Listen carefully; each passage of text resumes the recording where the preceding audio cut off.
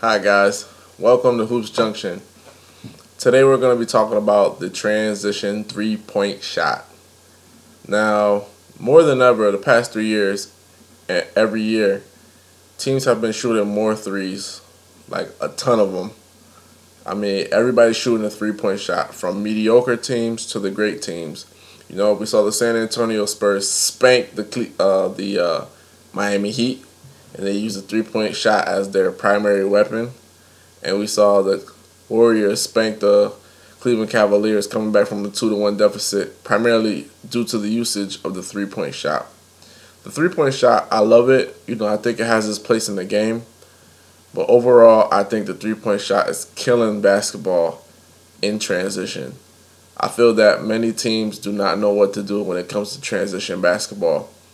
It used to be, when you play transition basketball, 3-on-1, 2-on-1, 3-on-2, you are supposed to end with a layup. You know, you could do the weave, you could pass to your teammate. Either way, it's supposed to end in a layup. Today, in the game of basketball, that is the complete opposite. Teams are shooting the transition three at an alarming rate, and it's killing them. They're leaving so many points on the table.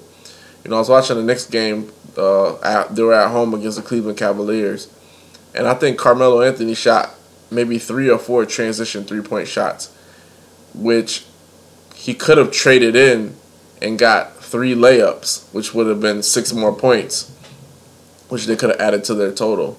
And it just doesn't make any more sense to me. Why shoot so many transition threes, especially when you got a hand in your face? It makes more sense to fan out wide. You know, you got 3-on-1, 3-on-2, 2-on-1, fan out wide, and get the layup. There are too many teams that have below average three-point shooters shooting transition threes. You know, it's when it goes in, it feels like it's the best shot in basketball, when really it's the worst. You're trading in a lower percentage shot. You know, you're trading a high percentage shot for a lower percentage shot, even though you do get 3 points for it. But if you miss, then that's just points that you left in transition. Your transition suffers. And the Knicks last night, they suffered in transition. It was pitiful. It was really bad. You know, it's crazy. It's just like, and it's happening all over the NBA, and it's happening at all levels of basketball. I think this past summer when I was hooping it up, you know, kids are shooting transition threes on fast breaks, and it's just like there's only one player that I've seen that has the go-ahead for that, and that's Stephen Curry. Stephen Curry is like the only player, and maybe Klay Thompson, that I'm okay with shooting a transition three. You know, like, get the layups. Get your layups. The layups are better. You know, layups are higher percentage, and even though the three-pointer demoralizes teams a lot, those easy baskets in transition, they're what can, you know, they could dictate a game, and they could dictate the winner of a game. You can't rely on the three-point shot. It's really sad, especially like all these, like, you know, Melo's a great three-point shooter, but it'd be better for him to go to the basket, get an easy layup, or get fouled.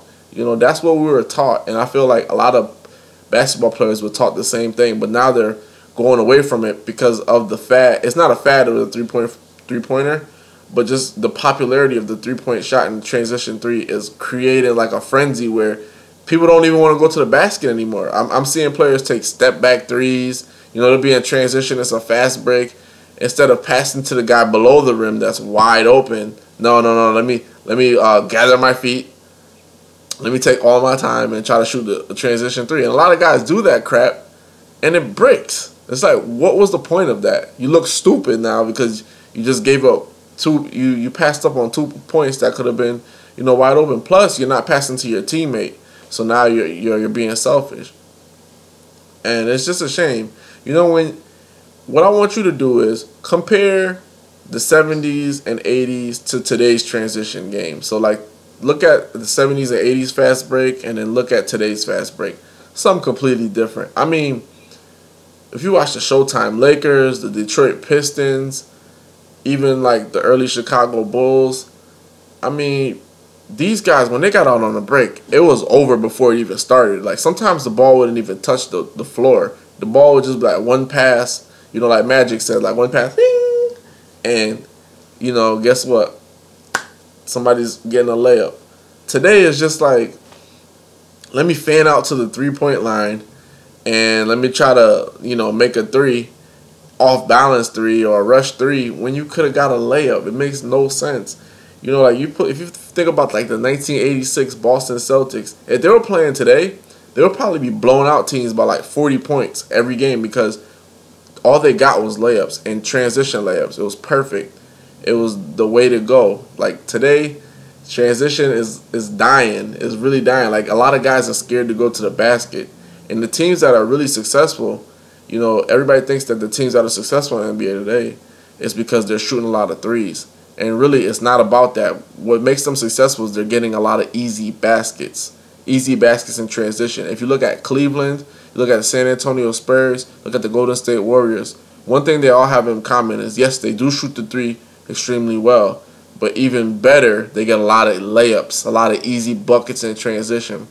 And a lot of the poor teams, they're not catching on to this. They keep shooting the threes, keep shooting transition threes instead of getting easy layups. You know, a layup is going to propel you further in a game than a three-point shot. Even though a three-point shot is worth more, if you're shooting it at a poor rate, it doesn't even matter. Because if somebody's getting 10 layups to your 3-3-pointers, you know, I'm guaranteed they're going to make all 10 of the layups. If they're wide open transition layups, they're going to make them. As opposed to your 3-3-pointers that you hit, that's 9 points. That'll be 20 points. You know, if you're above average 3-point shooting team, then a transition three makes all the more sense. But most teams are below average in shooting the three. You know, I feel like transition is just going to become a lost art. Like, I don't even think that coaches are going to probably need to practice it anymore. Just for the simple fact that so many kids that just keep fanning out to the three. The pros are doing it, college kids are doing it, and it's just a trickle down effect, and everybody's emulating in that. To be in all honesty, there only are maybe 3 or 4 players that could really shoot the transition three and make it all the time. And the only person that I would give the green light is Stephen Curry. I mean, you don't see LeBron shooting transition threes often, and you don't see Kawhi Leonard shooting transition threes. Those guys that get into the basket, and they're getting fouled and one. You know, I don't know what Carmelo's doing, but he needs to change his whole mentality. He needs to get to the basket. You know, get into the basket, putting pressure on the defense. That's what's going to win you more games. You know, when you bail somebody out with a transition three that's going to miss, you're hurting your team, you're hurting your chances of winning. And you're showing kids that that's not really the right way to play the game, you know. I know Curry is transitioning and he's pioneering the game to new heights with the three-pointer. But every shot cannot be a three-pointer, guys. You got to get easy layups. Got to get easy buckets. You know, Curry gets a ton of layups. Watch his games over and over. You'll see that he does get a ton of layups. LeBron James gets a ton of layups. Kawhi Leonard gets a ton of layups. Russell Westbrook, a ton of layups. You know what I'm saying? Stop shooting the transition three so much. You know, get the layup. 3-on-1 supposed to end with a layup. Okay? Conventional wisdom. Sometimes, you know, doing the simple things is supposed to get you a header. Alright? Well, this is Vladimir, Hoops Junction. Like, comment, and subscribe. Hoops Junction, where hoops meets hoopla. Peace.